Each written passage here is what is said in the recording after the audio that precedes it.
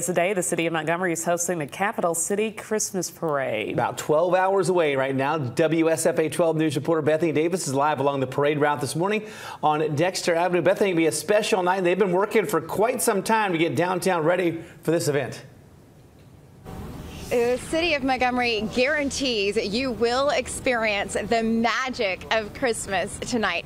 The parade has nearly 100 entries, and one of them is Jag High School's drumline. This is Jag High School's band director, Brandon Howard. I know this is a really special event. How special is it for your students? Well, performing for the community is always something exciting for us.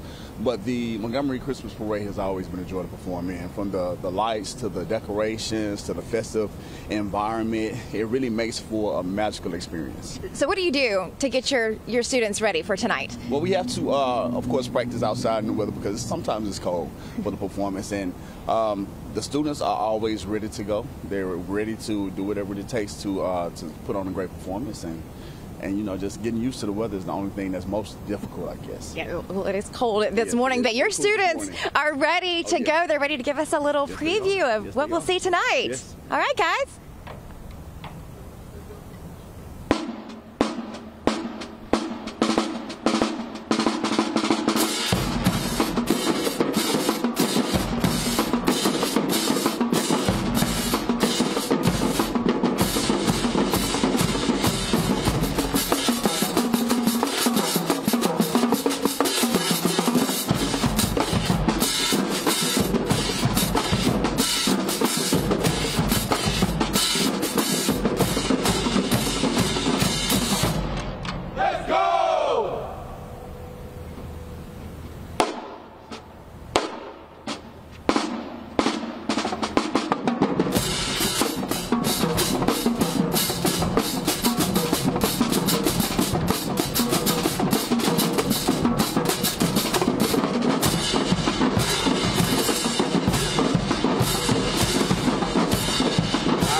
Down to the Jaguars getting down right down there on Dexter Avenue. If you want to see more of that, you'll have to come out tonight. That parade gets started at 6:15. Nice work, guys. Almost like 90 entries out there. Yeah, he said, let's go, let's go. That's Jag right there, one of many bands that'll be participating in tonight's parade. And again, for the first time, WSFA 12 News will air that parade live. Our coverage starts at 6:15 this evening.